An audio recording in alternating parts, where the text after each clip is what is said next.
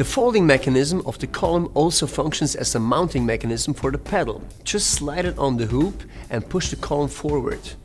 As the thickness of bass drum hoops varies between brands, I will now show you how to adjust the spacing of the hoop clamp correctly. It is very important that you adjust this carefully, as otherwise the mounting mechanism won't work properly.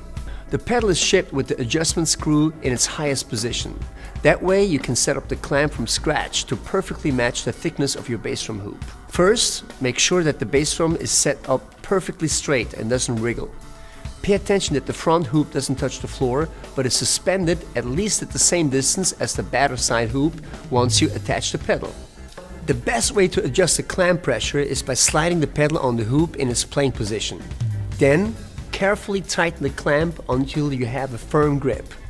When you mount the pedal, always make sure the base plate is perfectly flush with the floor and does not come off on either side. If the base plate lifts off on either side when you tighten the clamp, reposition it so it stays flush with the floor.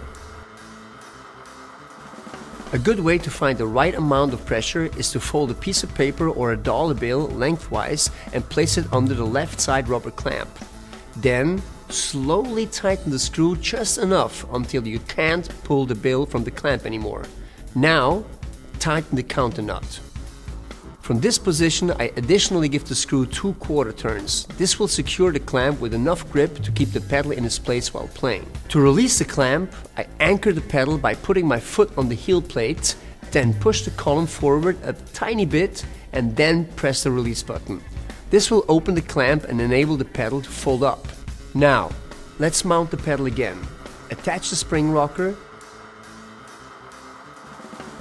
slide the clamp onto the hoop, anchor the heel plate with your foot and push the column forward until it snaps into its upright position.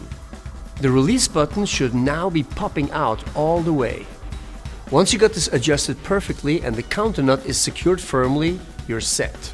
If you feel the pedal is still too loose with this setting and you can feel that the column has too much play, you can give it another quarter turn. However, I can't stress the fact enough to be very careful not to over tighten the clamp.